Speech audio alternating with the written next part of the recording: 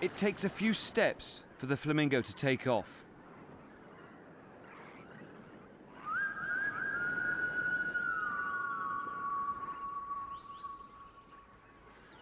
It takes a few steps for the flamingo to land.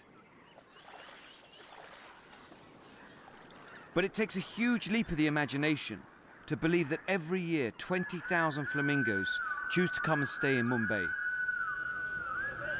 A city already packed with 14 million people, where thousands of dreams are born, some in the glorious technicolor of Bollywood, and some in the tightly packed compartments of the trains.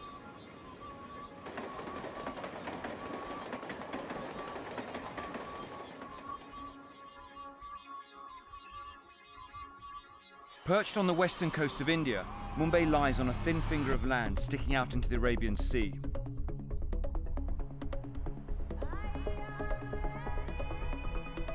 It's a city of proliferating slums and burgeoning high-rises. A city that is built on the easy irony of contrasts.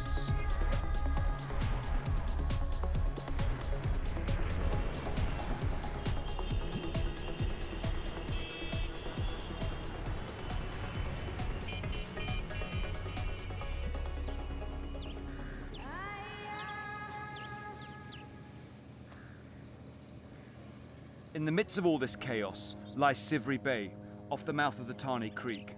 It's in this bay that the flamingos choose to spend almost 8 months of the year.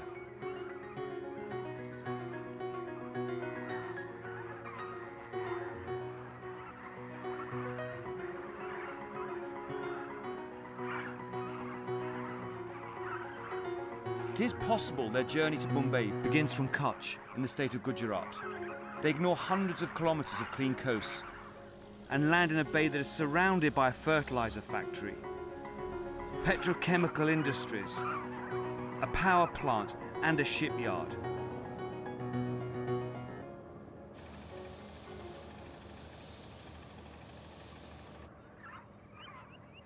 But this isn't a story of a flock of birds returning to a habitat that was once pristine and is now polluted. In fact, the first sighting of hundreds of flamingos was reported in 1994 when the bay was already industrialized. Since then, their numbers have been ever increasing. So why would they choose such a polluted spot? Probably because the flamingo's brain is actually smaller than its eye.